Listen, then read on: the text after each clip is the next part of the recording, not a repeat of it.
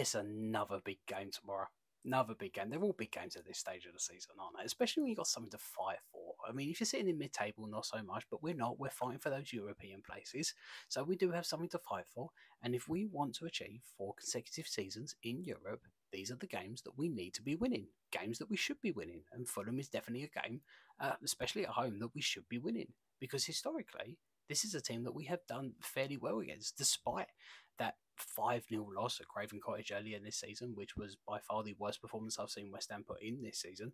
Embarrassing does not quite describe it. We have done really well against Fulham over the years. In the last 20 years, we've played them 25 times. We've won 14, we've drawn 6, and we've only lost 5. And at home, we've been especially good because they have not beaten us at home since 2004, and that was an FA Cup loss. 3-0. We haven't lost to them in the league at home since 2001. So yeah, that is something I hope we keep intact tomorrow. Something I hope we do not keep intact though is our record after playing away in Europe this season, because we've played 4 away games in Europe this season, and the Premier League game we play after, we haven't won any of those yet. No, we've drawn 3 and we've lost 1, but we have not won any of them. So that is something that I really hope that we do rectify tomorrow. Now, is Moyes going to be keeping one eye on the Bayer Leverkusen game on Thursday? Yeah, I do think he will, because we do still have hope in that game. There is still a little bit of hope, not a huge amount, but there still is hope. So yeah, I think Moyes may be keeping one eye on that game. So I think he might rest Antonio, because I thought Antonio gave their defence a lot of problems. They did struggle to handle him. So a fully fit, fully rested Antonio could be really beneficial on Thursday. So he might rest him. He might bring in Ings. That's another player who I think could play a part in Thursday's game, so maybe giving him a bit of game time could be beneficial for Thursday's game too. Obviously, Paquetá and Emerson are both suspended for the game on Thursday, so they both will start and they can be fully focused on this game, which is a positive for this game, not so much for the second leg against Bayer Leverkusen, but it is a positive for this game. I think Mavropanos won't play. I think he went off with a small injury, so he probably won't be available, so you might see a Gued come in. Areola is still out, so Fabianski will keep his place in goal.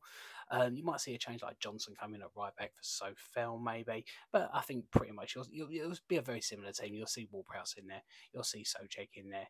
Kudus will probably start as well. And I would actually play Ings and Kudus up top together. I think that could work really well, especially if you've got Paquetá just sitting behind. Now, as I said, we need to get the win in this game tomorrow. We really, really do. But this season, we seem to struggle in these games. We really do.